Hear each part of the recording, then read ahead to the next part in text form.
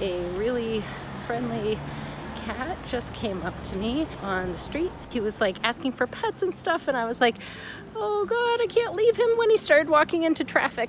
So I'm taking him to the 24-hour vet. They didn't find a microchip. He was rubbing himself on the woman who was scanning him. He was sprawled out, showing his belly. He was so well behaved. Not like I was gonna just put him back on the street. I told the nurse, I don't know what to do. I don't have a cat. I don't know how this works. And she was like, hold on right there. She gave me everything I would need. I had my bike with me, and now I had a cat. So I just called the cat an Uber, and I'm biking home because the cat and my bike can't fit in the Uber. Thank you so much for being my cat chauffeur. Oh my God. No problem. Kitty! Finally back. Cat. Bedded and food. I don't think he was sure what our relationship was. Come on out. Clearly he looked like he had had a hard time on the streets, and he has a little cut on his ear, and his face was so dirty, and he seemed like too nice a guy to live out there. I know. Oh, there you are. Hi. Yeah, litter box. Everyone loves the can pop. I know.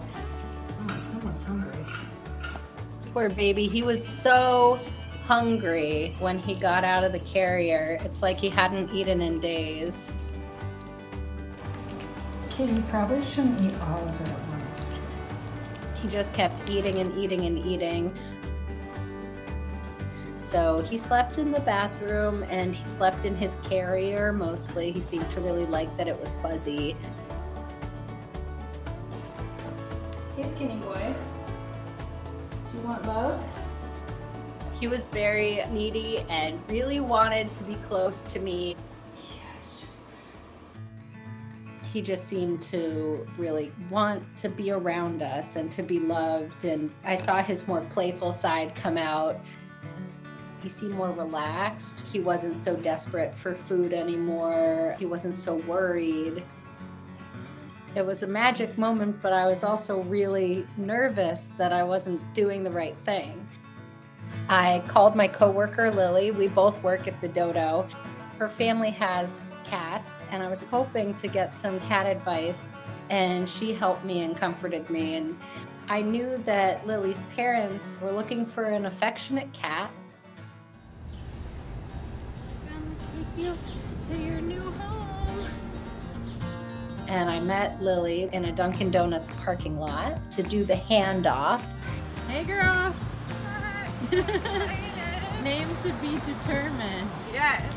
All right, you ready? Put him in the car and tried not to cry, and Gus went to his new home. Guess who's here? We're ready.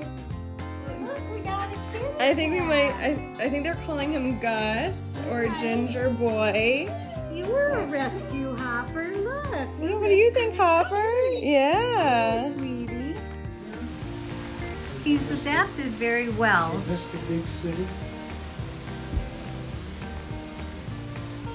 Where were you anyway? Were you under the bed? He was when you first came in.